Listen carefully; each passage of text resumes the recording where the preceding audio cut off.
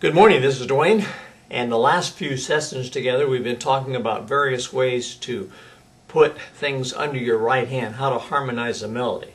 Because all melodies, no matter what they are, need harmonizing. Well, they don't have to have harmony. You could play, but it sounds a little empty. So we talked about putting thirds under the melody. We talked about putting sixths under the melody. We talked about whole chords under the melody. And we talked about color tones on the melody, color tones like putting a ninth or a sixth or a seventh or something like that under the melody. Okay. Today I'd like to talk about another technique, and that is called octave thirds. It's playing the melody in an octaves instead of just one note. Let's say the melody goes like that.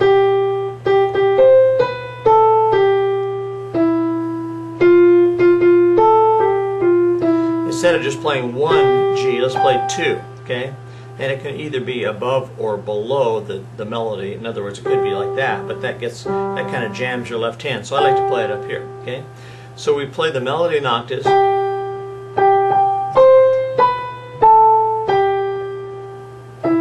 By the way, I have very small hands, so this is probably easier for you than it is for me. But anyway, it's doable, okay? And what we're going to do is put a third under the top octave note. In other words, under this top G, we're going to come down a third.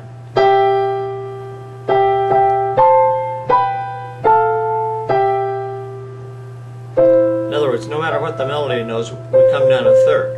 And that'll almost always work. Sometimes it won't.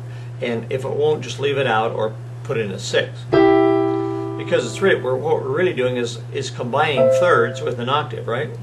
Okay, let me play that.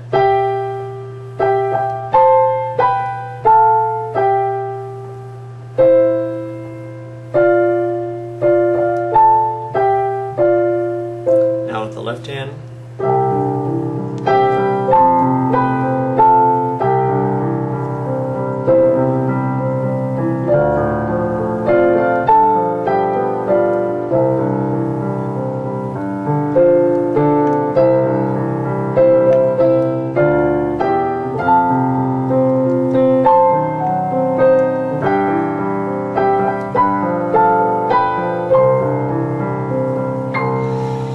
You just put a third under whatever the octave. First you put an octave in, then you count down three and put in a third. And of course it has to be scale notes. In other words, this is a third too, but that's not a member of the C scale, is it? We're playing the C chord. So it has to match the chord that we're playing. Okay?